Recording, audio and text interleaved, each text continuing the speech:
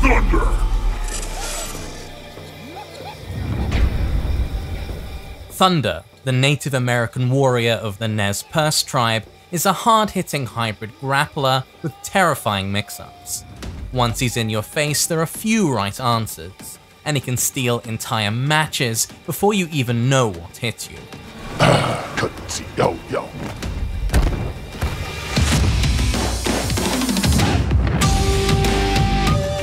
Let's start with the best part of any grappler's arsenal, the command grab. Thunder's Call of the Earth is a long-range, damaging grab that causes a hard knockdown. It's especially potent in tick throw situations, and every time you land it, you can perform an extremely ambiguous set play using Thunder's beefy jumping heavy punch, empty jump lows, and more command grabs.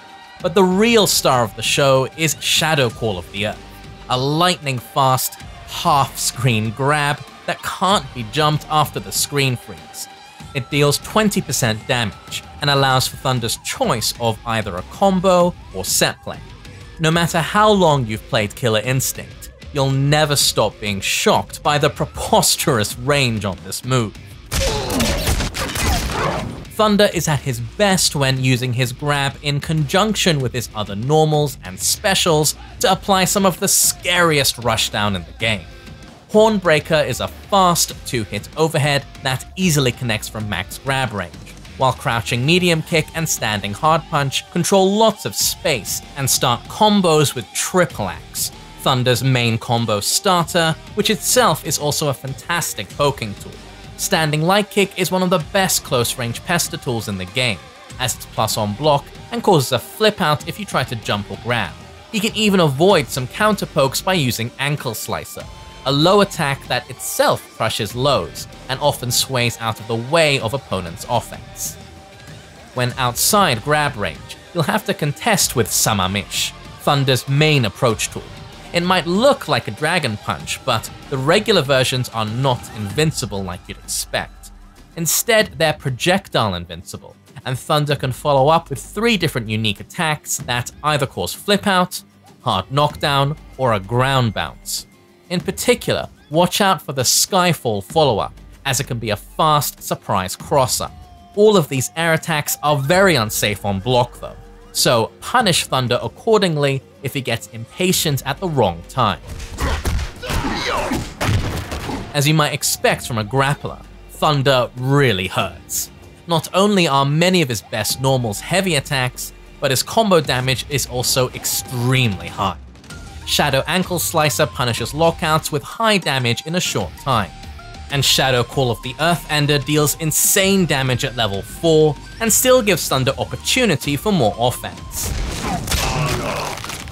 Thunder's Instinct grants him access to unlimited crow dashes. These supercharged dashes are strike invincible at the start, can pass through opponents, and can be cancelled from special moves. This includes the Skyfall follow-up from Salami, which makes this mid-range option an even safer and scarier way to start Thunder's offense.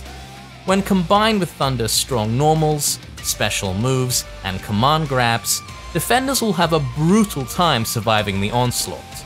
And like Saberwolf, Thunder can throw in mid-combo resets that are very hard to block. That is, if blocking even works in the first place.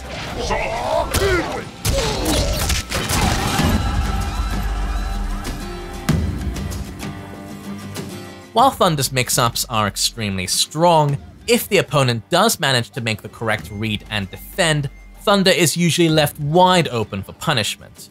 All versions of Call of the Earth can be punished if they're backdashed or jumped, and Hornbreaker or Triple Axe can be shadow counted on reaction if blocked. Watch especially for Triple Axe, which is Thunder's best combo starter off of many of his ranged pokes.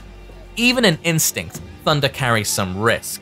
Cancelling specials into dashes is very fast, but if the defender anticipates and tries to challenge after, Thunder will have to slow down or else get hit.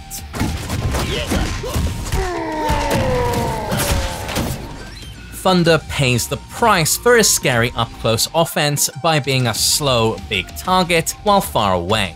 His jump is high, floaty, and predictable, which makes anti-airing it easier, and his regular forward dash is pretty stubby.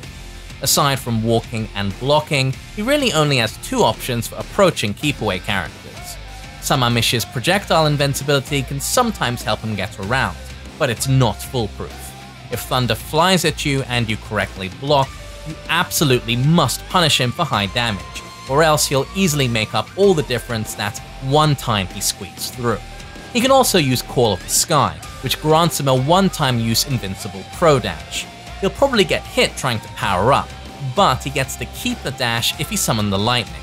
Just don't waste the dash when you get it. Thunder's main defensive tool is Shadow Salami, an invincible reversal that costs important meter that he'd rather save for Shadow Call of the Earth. If you catch Thunder without meter, he only has a stubby backdash to help save him. Otherwise, he has to block out pressure. Be careful trying to bait Shadow Salami by blocking, as belligerent Thunder players might just wake up with Shadow Grab to catch you walking away. You might want to look into other options that can evade both choices, like backdash. If Thunder has a Crow Dash stalked via Instinct or Call of the Sky, his wake up is a bit more explosive, so be careful.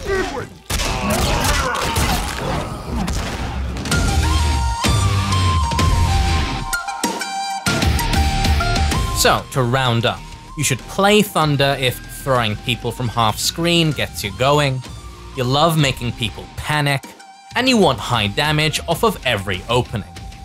And you should avoid Thunder if you don't like getting zoned out, you can't play patiently from full screen, and you want a reversal at all times and all situations.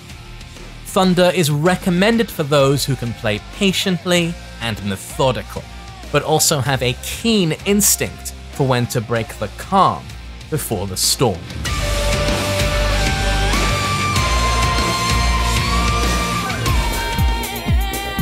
You can learn more about Thunder and Killer Instinct at ki.infil.net. And a big thank you to Infil and Lemon for writing the script to this video, as well as Mecha Mech and Sun Goki for helping me to record this footage. If you're ever in Thailand, be sure to check out their Smash Brothers and Soul Calibur tournaments. Links are in the description. We'd also like to thank our sponsors, you.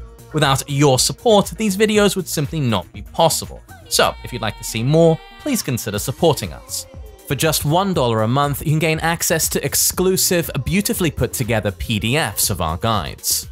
This month, a special thank you to Anglo Caesar, Inia Spooner, and Alexander Baumgarten.